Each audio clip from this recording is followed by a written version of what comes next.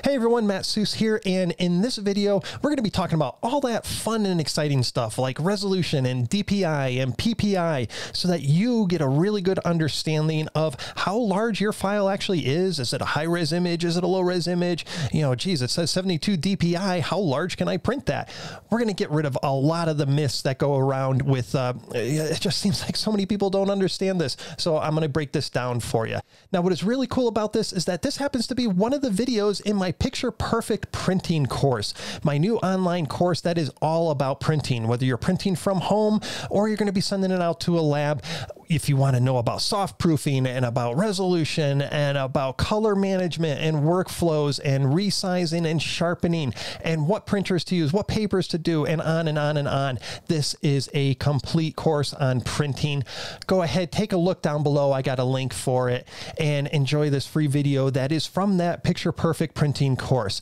And by the way, if you do like what you see here, be sure to hit that like button down below. Be sure to subscribe to my YouTube channel where you find a whole lot more exciting videos, all photography related. And hey, let's get started on learning that fun stuff about resolution, DPI, PPI, and all that fun stuff. One of the most important things you need to understand about your files is its resolution and how that's going to map into how large you can print, how many pixels you have per inch and all that stuff.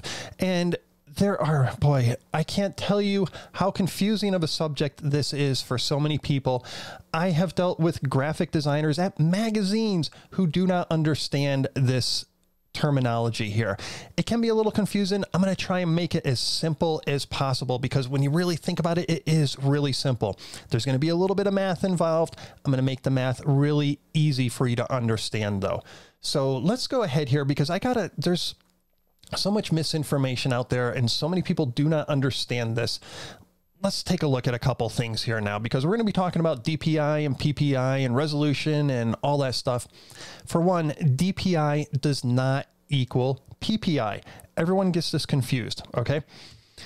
DPI equals dots per inch. This is what happens when your printer is printing your photo. It is printing, it uses ink, little tiny, tiny droplets coming out of the nozzle's head, and it prints so many dots per inch. The higher the dots per inch, the higher the quality is going to be of your print. If you're printing for a billboard, you're seeing that from such a far distance away. They can get away with printing at something like 80 dots per inch. If you're looking at a fine art photo paper print, you're probably going to be printing at around 1440, 1400 dots per inch or 2880 dots per inch. That's ink dots per inch. Dots per inch is printing. PPI, pixels per inch, is when we're preparing our photo. Okay, you've heard of you've heard of people saying, hey, I need a 300, sometimes they say DPI photo, but it's PPI photo. I need a high resolution photo, and they're assuming that it means 300. Okay, this is going to go into a couple of the other myths. Now I'm going to show you the actual facts and explain what the myths are here. So DPI and PPI have absolutely nothing to do with file size. I can't tell you how many times I've sent a small JPEG file and they're like, oh, this doesn't have enough resolution because it's only a 5 meg file. I'll show you how all these things work here in a second, but DPI and PPI, those settings have nothing to do with determining your file size. They also have absolutely nothing to do with determining if it's a high or low resolution file. You can't tell that by looking just at the DPI or the PPI actually in Photoshop. And file size has absolutely nothing to do with how high or low resolution a file is. Let's start breaking all these things down, and we're going to go into Photoshop here. Okay, so I have this photo up here, and I'm just going to go into the image size on it, and let's take a look at this photo right now.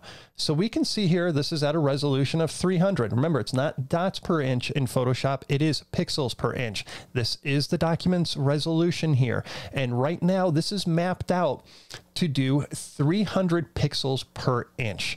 So for every inch of photo that I have, a physical inch, there would be 300 pixels in that. Let's do a little bit of math here, and let me go ahead and clear out these numbers that I had here before. The dimensions right up on top here, this is the only item here that tells you how big your file is, how many pixels are in it. Okay, let's do some math. Let's take that 10,000, okay? And that is this picture here is 10,000 pixels wide by 6,667 pixels high. Let's take those two numbers and multiply them. Okay, we end up getting a number that is 66,670,000. 66 million, okay? This is the megapixels now of this file. This is a 66.67 megapixel image. To get megapixels, just take your document size in pixels and multiply them together, and then you'll figure out exactly what the megapixel is of that image. That is step number one in understanding this. Now, if we are printing this and we have a document that is 10,000 pixels wide, and if we are going to print this and we're sending it to the printer to print 300 of those pixels for every inch, any idea how wide we can print this, or any idea how wide this will print? Just take that 10,000, divide it by 300, right? Because we're putting 300 pixels into every inch. And what do we get? 33.33. Same thing for the height. We can take that 6667, divide that by 300, and we know that this will now print at 22.23 inches tall. We can also see that in Photoshop when I just change the pixels over here to inches. And we can see now that if I send this to the printer at a 300 pixel per inch resolution, this is going to print 33 by 22 inches. Now let's uncheck this resample here because I want to show you something else. And this is where people start getting a little confused, and so stay with me here. The resolution, I'm going to change that resolution, and instead of 300 pixels per inch, my Epson printer actually prefers 240, and I'll explain why in another lesson. But let me just put in 240 here. I'm not resampling anything, and so if I put in 240, okay, my file size, image size is still the same. I did not resample anything, so my dimensions are still 10,000 pixels by 6667. However, now if I'm sending this to the printer to then print 240 pixels for every inch, look at that. I can now print 41.667 inches by 27.7 and change inches high. If I were to lower this to 72, okay, look at that. Now I'm printing at 92 inches high by 139 inches wide. So the resolution, you know, the resolution being sent to the printer, how many pixels per inch is going to be mapped into the DPI of the printer has changed, allowing me to print larger, but the dimensions, the physical dimensions of the print of the file stay the same. Now, sending it at 72 pixels per inch, that means that for every inch of paper, the printer is then printing the dots. I mean, you're going to see this. You're not going to want to send it to your printer at 72 pixels per inch unless you were printing for a billboard, because you're seeing that from such a far distance away. But photo prints we're looking up close, we're not going to want to send it to that resolution. So that's where some people get confused, thinking that, oh yeah, it's a low resolution. I have literally had magazines that I've sent my files to be reproduced in a magazine, and for some reason I just had it at the 72 pixels per inch. And I get a phone call and they're like, hey, you sent us a low resolution image. It's only 72 DPI. And I was like, well, for one, it should be 72 PPI, but I was like, what is the dimensions on it? What's the pixel dimensions? And they're like, oh, it's 10,000 pixels wide. And I'm like, okay, that's still the high resolution file. And they're like, no, it's 72 DPI. We need a 300 DPI photo. So instead of just telling them how easy they can do this on their own computer, all I did was I just took the file, opened it up in Photoshop, just like we're seeing right here, didn't resample, didn't do anything, set it at 300, and then hit OK, saved it as a JPEG, the same file size as what they received before. They didn't know anything. They're like, oh, good. Thanks for sending us the high resolution file. And I'm like, it was the same size. And let's talk about size here. Let's go into, I have some other samples here just to show you that size here. Now, this photo here is what I have opened up right now. That's the PSD file. So there's no compression at all. That's a 400 meg file on my hard disk. Let's take a look at these two here. One says 72 PPI and the other says 300 PPI. Same exact file size. Now, these are saved as JPEGs. Let's open these up here into Photoshop just to show you. And so we got these now opening up in Photoshop. Here is my 300 PPI image. Here is my 72 PPI image.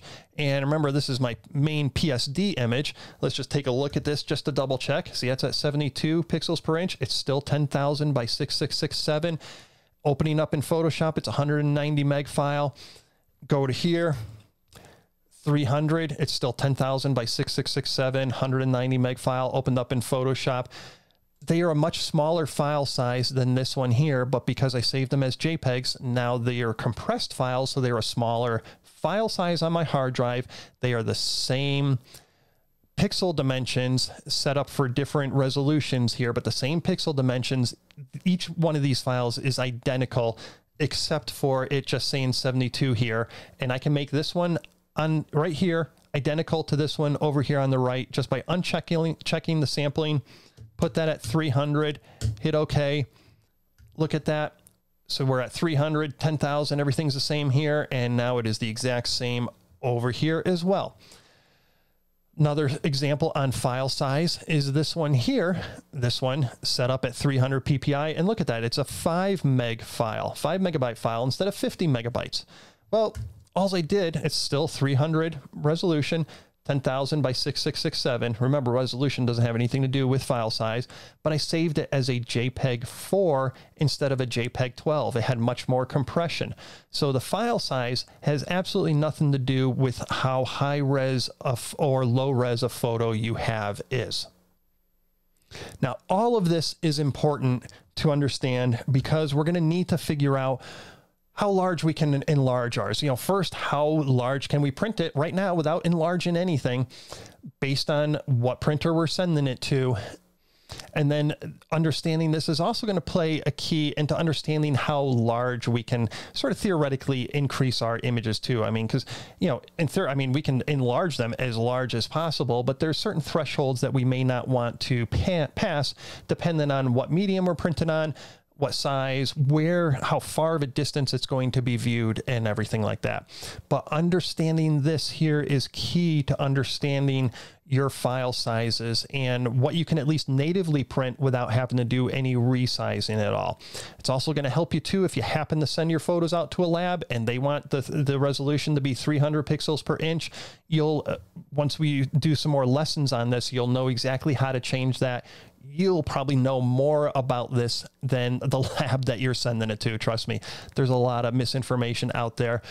Watch this video again, get a grasp on it. If you have any questions, ask them down in the comments below.